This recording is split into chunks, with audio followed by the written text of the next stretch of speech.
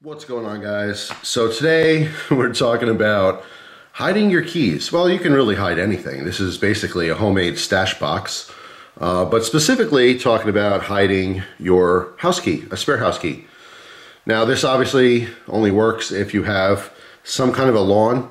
It could be a very small lawn or it could be a very large lawn. It works for me because I have a quite large lawn. I'm sitting on a 3/4 acre lot, which is a very common lot in the area, lot size anyway, and of course in in the state, it's pretty standard a lot of places, a 3/4 acre lot. But I also have the lot that's adjoining to this one. All right, so it's basically two lots together, and if you don't know, I live in the woods, so I quite literally have rocks everywhere. So it's not like out of place to have a rock in the middle of the lawn. If you live in an area where everyone has pristine lawns and you have one fat old rock in the middle of it, it obviously draws attention to it, right? So this is basically just a homemade, contraption to hide your key. And yes, I am telling the world that I keep a spare key outside. I'm very comfortable in saying that because not only do I have rocks everywhere, this one is buried slightly below the surface, okay? So there's dirt on top of it. Christine and I generally know where we keep it, and I dug it up, cleaned everything up completely, and I actually put an O-ring on here because this was packed with dirt. This was sitting out there for probably 3 or 4 years. When Christina first moved in here and moved in with me, we decided to put a spare key outside. I made a copy for her, and we made a third copy to hide outside for emergency use only. And this took us about 25 minutes to find, and we knew about where it was. So I'm not afraid of anyone coming over and finding it. But I did want to make a video real quick showing it. It's very simple. This is a natural rock that we found on the property. It looks just like all the other rocks out there. And we just took an old pill bottle and hot glued it all around the base and the bottom so that obviously it was connected. So we dug a tiny little hole, right? That was just big enough to fit the bottle. And the bottle fits down inside the hole, and then there's dirt that goes over the top of the rock, and there's probably like a 1/2 inch to 1 inch of dirt on top there.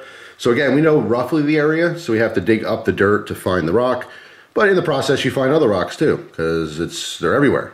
The rocky soil of Pennsylvania, they call them Pennsylvania potatoes. They're everywhere. People ask me if I ever miss New Jersey, and I say, yeah, there's a couple things I miss in New Jersey. Certainly not the gun laws, but I do definitely miss the tomatoes, the gas prices, and the dirt. The soil in Jersey is a lot better. But anyway, it's a very simple concept. All right, there's a push bottle, so you can hear, just like regular pill bottle. You have to put some pressure in there to undo it. There we go. All right, and what we do is we have a spare key, and we have it inside of a little Ziploc bag and inside the bottle. And the reason for that is because we want an airtight seal. We do not want any kind of water or moisture getting in there so it can rust the key, because obviously that'll deform it and it may not work. And like I said, I threw on a fat O-ring on here just because originally this was packed with dirt. The years and years of rain and all that stuff kind of creeped in there, so it's kind of hard to get the bottle open originally. So this will hopefully protect it if we do have to get to it.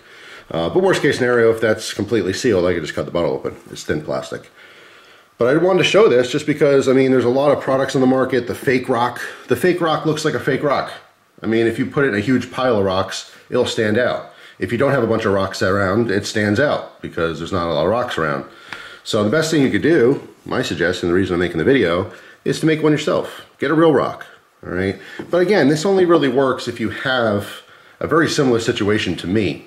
So like, let's say you have a rock wall, a cultivated rock wall, some stone or something that you got from the store, you have a pathway or something. Use one of the real stones that you have on your property and do something similar. Use something that's actually there that does not stand out. I get very nervous about stuff like that, and I turn into MacGyver in trying to hide things. Originally we had the spare key, I came up with all different ideas. I'm like, oh, I'll use the magnetic thing, and I'll put it over here, or I'll put it in the grill. So many people do that. They put a spare key in their grill, or they'll keep it, obviously under the mat by the door or on a door sill. There's all these like common places, but Christine and I are both on the same page. We turned into MacGyver and decided to do this. So I wanted to share that idea. Make sure if you are hiding a spare key for your home, don't make it obvious.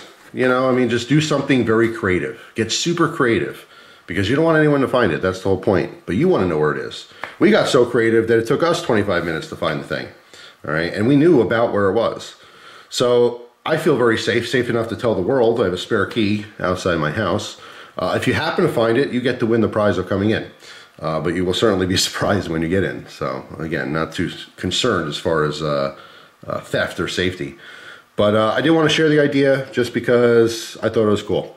And I wanted to see if anyone else can find value in this, you know. And again, you can post suggestions down below. Not everyone has the same situation. I don't know, like if I lived in an apartment building where I would hide a spare key, I probably just wouldn't, just because it's, you know, everyone has access to everything. Having a standalone home is a little bit different. The chances of someone coming on the property to begin with is slim. If they do come in, they're more than likely going to break in. They're not going to look for a spare key.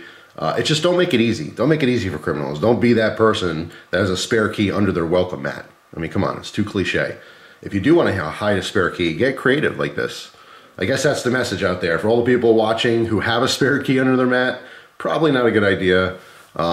There's a ton of stuff you could do. I mean, if you happen to have a little garden or something, you can hollow out the bottom of a garden gnome or, you know, a garden ornament or something like that. You could really get creative with stuff. Just think outside the box. That's the point. I happen to know someone personally, and I could say this because I'm not going to say who it is, obviously, but they put a key behind the molding for their window, all right, and then literally put it onto the house. So like in an emergency, they can rip off the molding around one of their windows and have access to that key, and it can always replace a little piece of wood. It's not that expensive. So that's creative. That's very creative. But yeah, just throwing it out there. I know it's kind of random, but I want to share with everyone since we dug it up and wanted to see if the key was still good, and it was A-OK, completely sealed, so there's no problems at all. And just clean it up, add the O-ring, and we're gonna throw it back out there. Anyway, just wanted to share that with everyone just because it was different. All right, and again, I know I'm telling the world I'm hiding a key outside, but you never know, maybe I'm not. Maybe this is just misleading. But regardless, it's a really great idea, isn't it? I will say I definitely 100% had this out there for the last, I want to say 4.5 years. Christina and I have been married for 5 years, and I think she moved in 6 months or something after we started dating. So around there. I'm not good with dates. But it was definitely out there for many years. The fact that it may or may not go out there, who knows? But I'm just going to say that if it is out there, it's extremely hard to find. So that's all for now. Hopefully you guys have a wonderful day, and I will see you tomorrow with a brand new video. Take care.